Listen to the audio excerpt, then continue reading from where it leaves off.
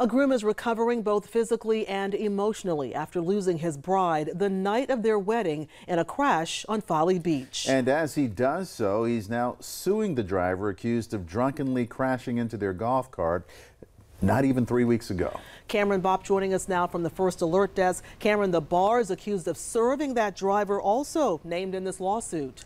Well, Ann Roth, the groom, Eric Hutchinson, alleges in the complaint that the driver, Jamie Komoroski, had a, quote, booze-filled day of bar hopping, and the businesses she went to had an obligation to not overserve her. Now, the night of the April 28th crash, Komoroski denied a field sobriety test, but a toxicology report from state police shows her blood alcohol level was at 0.261%, more than 3 times the legal limit in our state.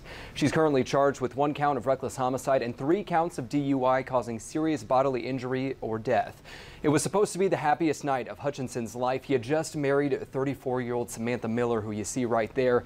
The pair, along with a friend and a child, were on a street-legal golf cart when police say Komoroski slammed into them, going 65 miles per hour. Miller died while still wearing her wedding dress. The family now seeking justice and answers. They do want answers. They do want the closure of understanding what happened, why did it happen. If this stops, one person from getting in their car while intoxicated, or helps someone have the courage to step up and stop that from happening, or helps an establishment really take a hard stand on over-serving people, that's something positive that can come out of this.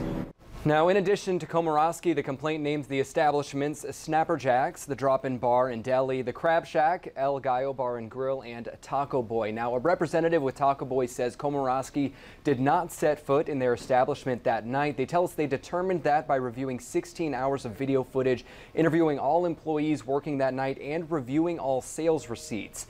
The other establishments listed in the suit have not yet responded to a request for comment. At the Alert Desk, Cameron Bopp, Live 5 News.